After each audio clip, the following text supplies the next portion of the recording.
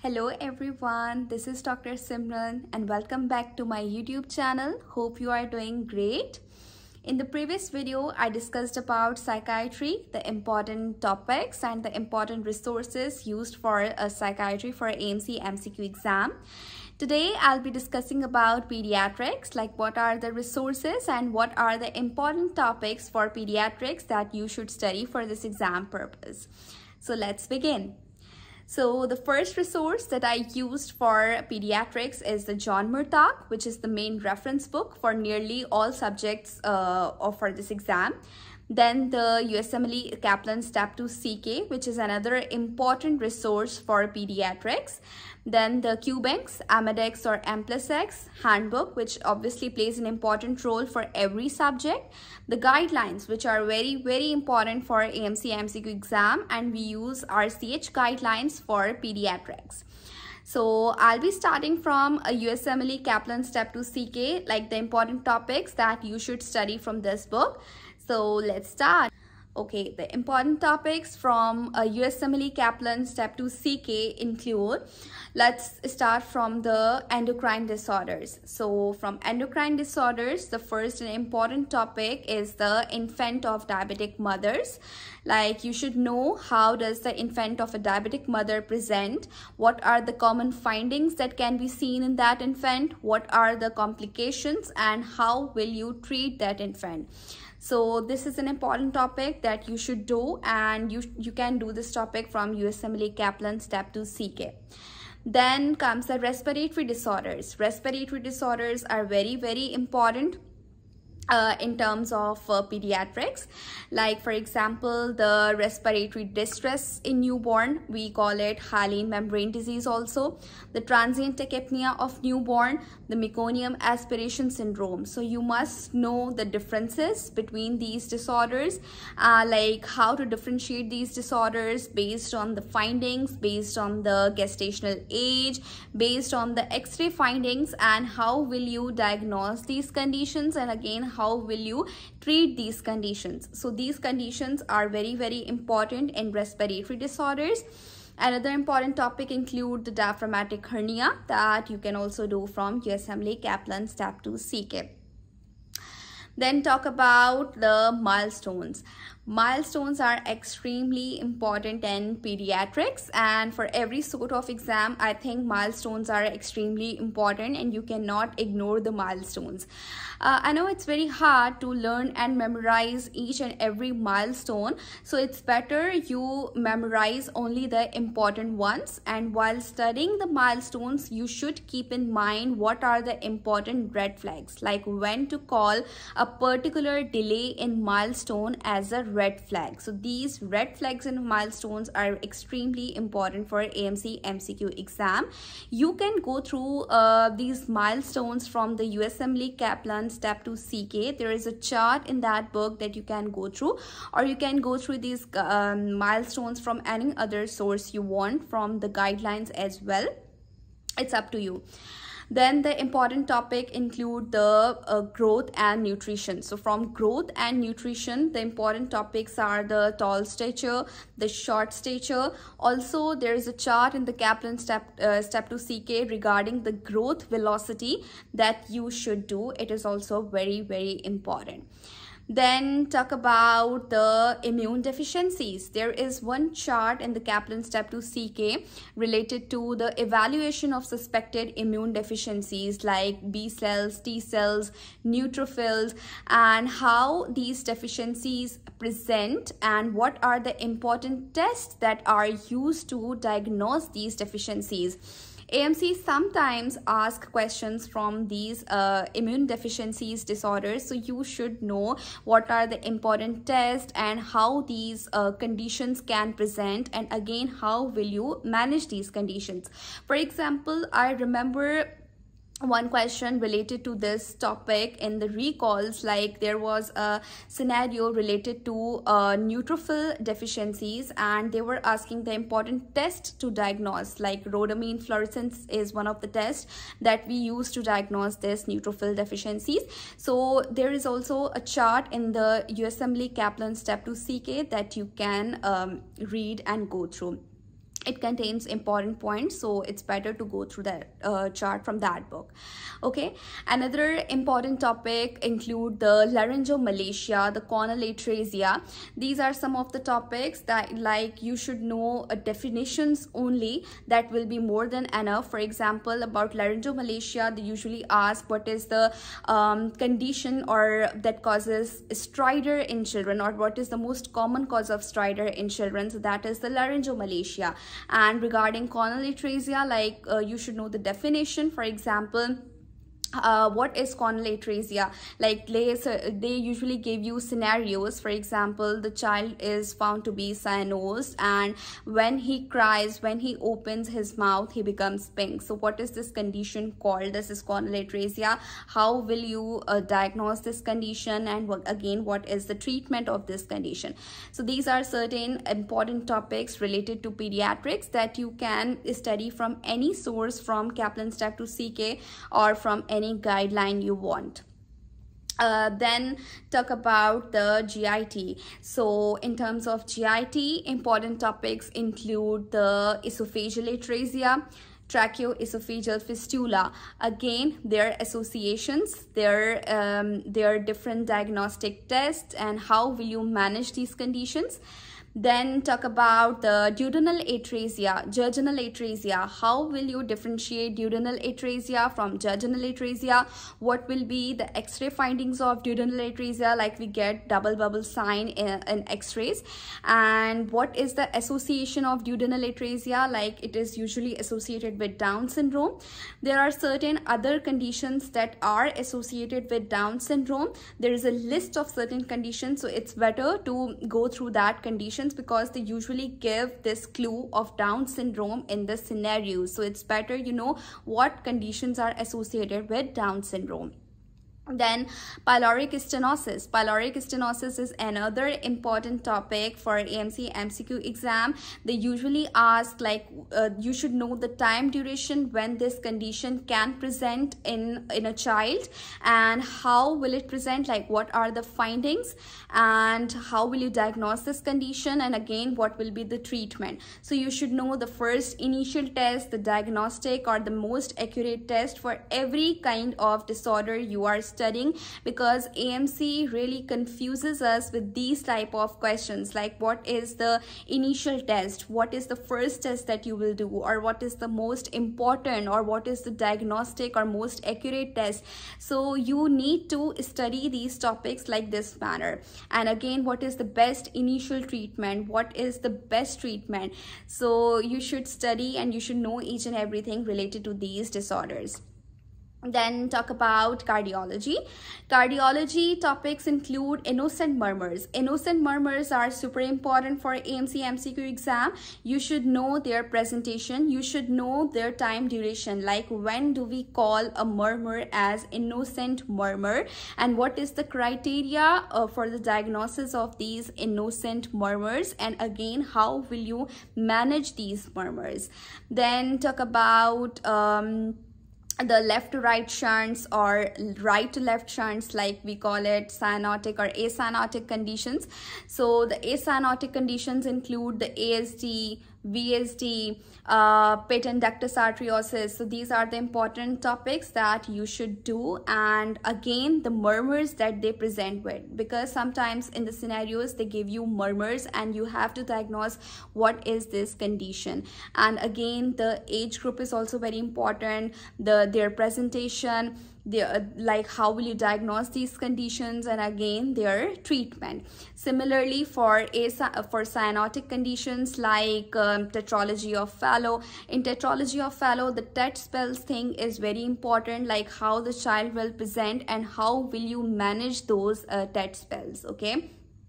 And apart from tetralogy of Fallot, you have hypoplastic left heart syndrome, which is also a part of a cyanotic condition. And then transposition of great arteries. Transposition of great arteries is also very, very important for AMC MCQ exam, because and one important point for this condition is that the child will be cyanotic and the child will not improve upon giving oxygen. So sometimes sometimes they give this clue in the scenarios and you have to diagnose what is this condition that is not improving on like giving oxygen.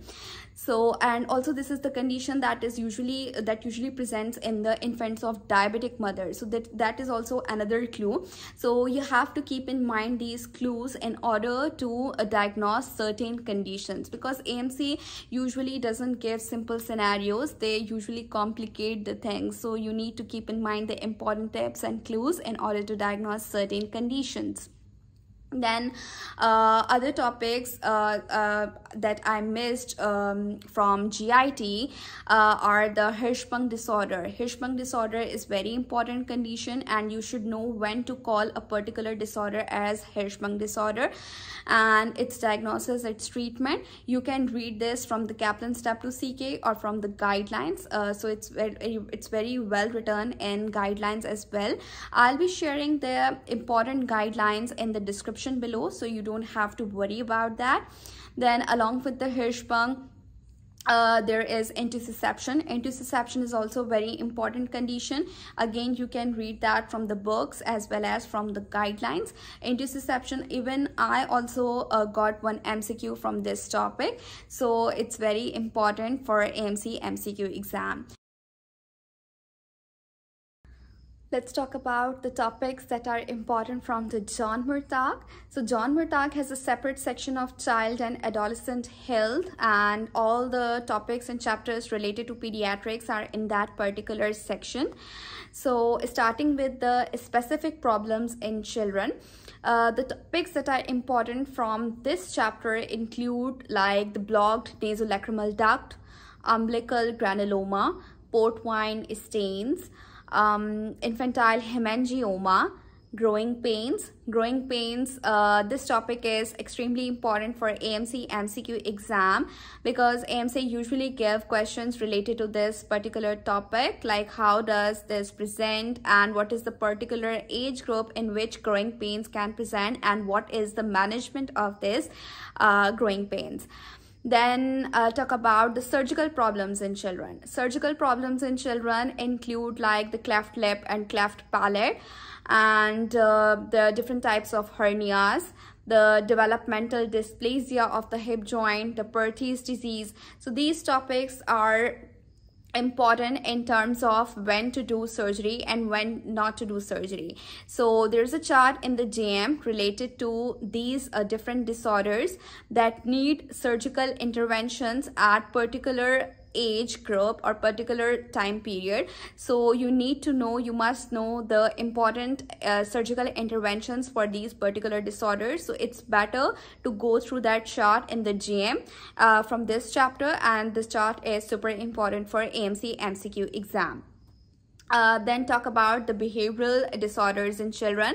So for behavioral disorders, I have already discussed in the previous video related to psychiatry that like for example autism, the ADHD, Asperger's syndrome, these are certain important behavioral conditions related to pediatrics that you should have an idea about. Okay, then talk about the emergencies in children. So for emergencies in children, you must know certain conditions that are extremely important for AMC MCQ exam, like for example the foreign body inhalation.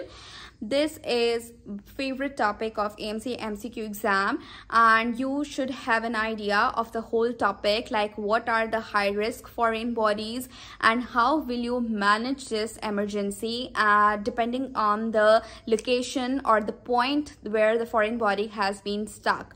So this topic you can do from the GM.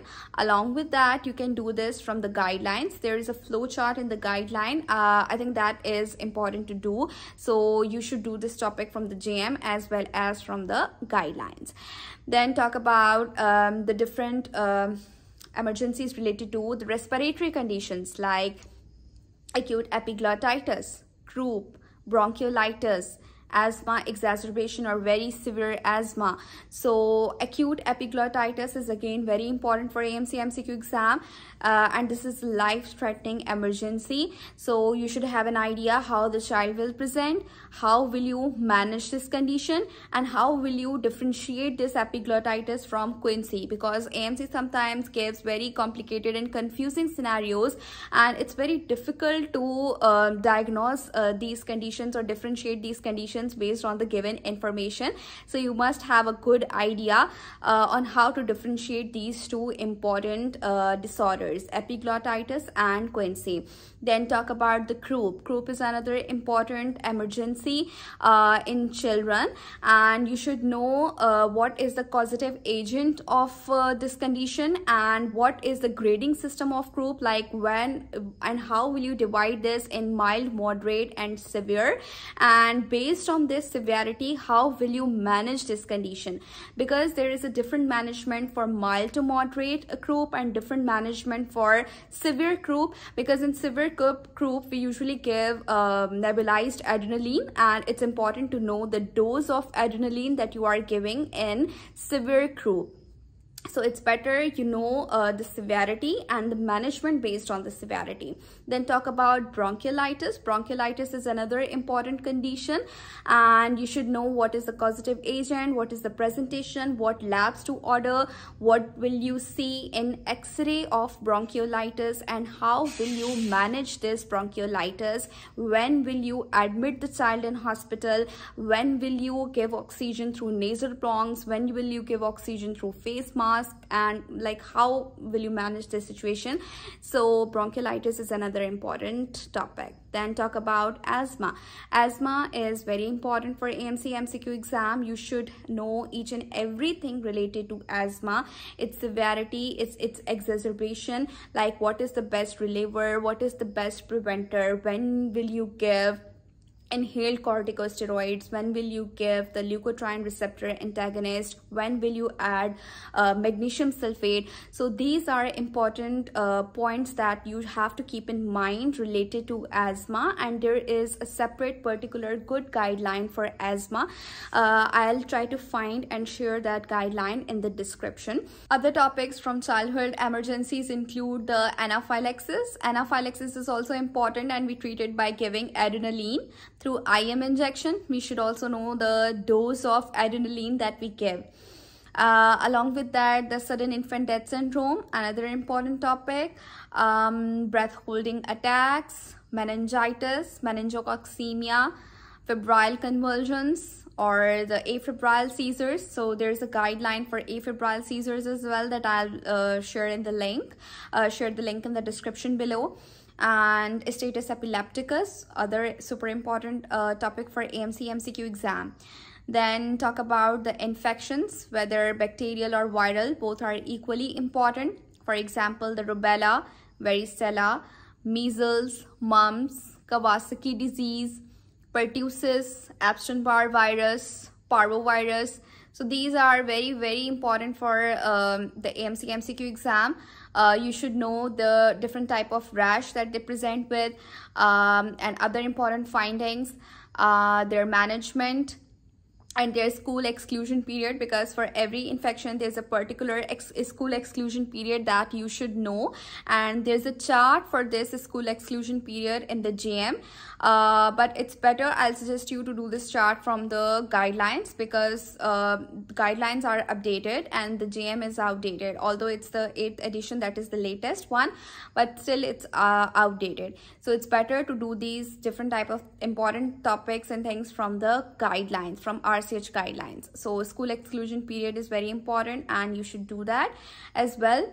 I think that is it for pediatrics. I'll add the important topics at the end of this video, and I'll add the topics that I might have missed out in the video. So that is it for today. See you in the next video on another subject. So bye bye, take care.